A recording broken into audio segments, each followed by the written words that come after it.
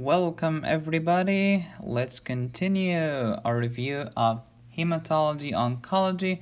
We are talking now about anemia. There's a playlist where you can watch the previous videos, which I will link in the description. So, erythrocyte indices. What's an erythrocyte? Erythro means red, cyte means cell. Indices is of course the plural of index.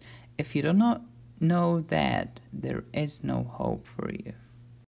Let's start with RBC count, erythrocyte count, the number of red blood cells per unit volume of blood.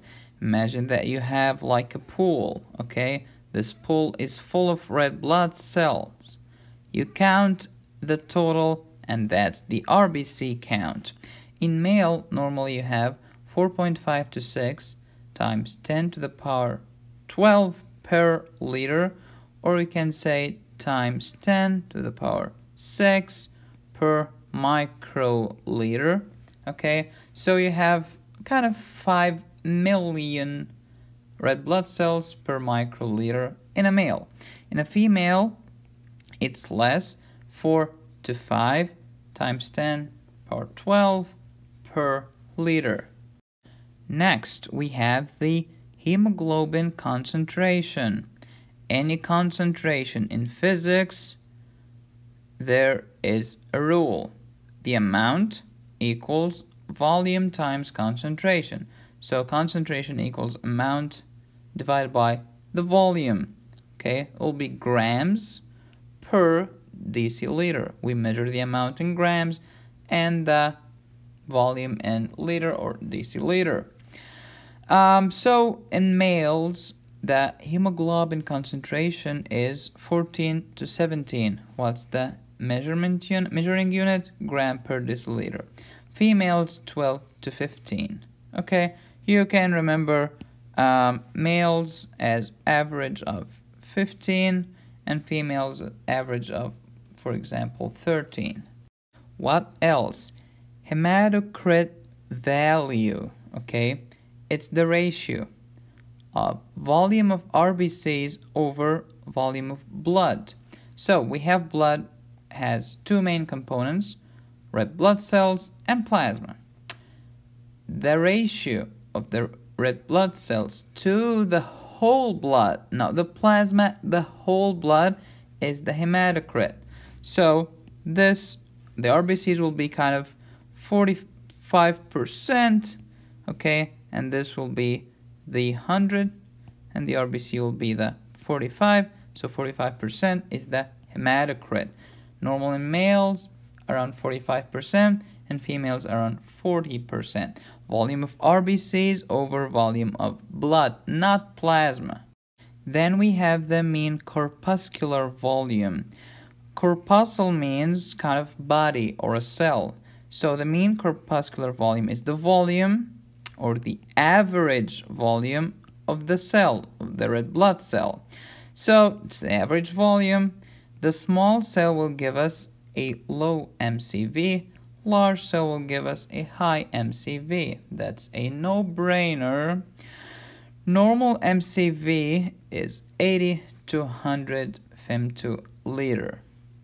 So let's say that we have a small cell. It will be what?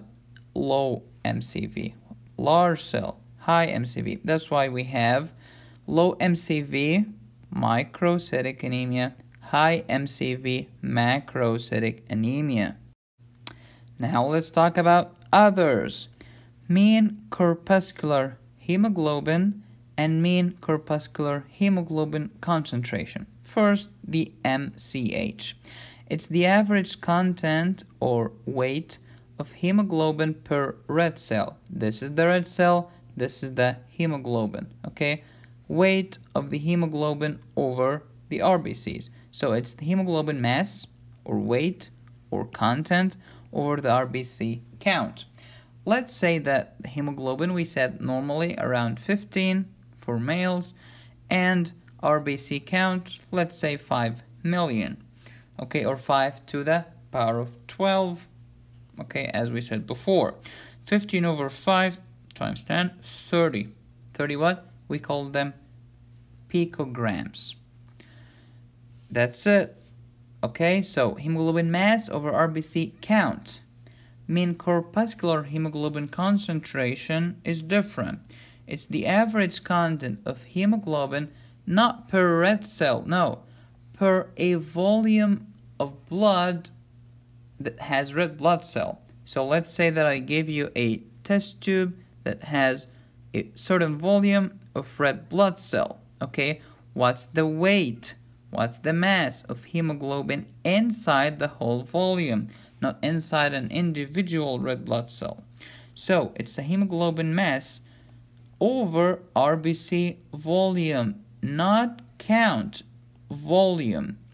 And if you are good at physics, mass over volume is called, yes, density. Okay, so MCHC, hemoglobin, to measure or to calculate it, we use an equation, hemoglobin over the hematocrit, because the RBC volume, okay, with respect to the plasma volume is called hematocrit times 100. We get 15, the normal hemoglobin, over 45, the normal hematocrit. We get 1/3 times 100 is around 33 grams per deciliter.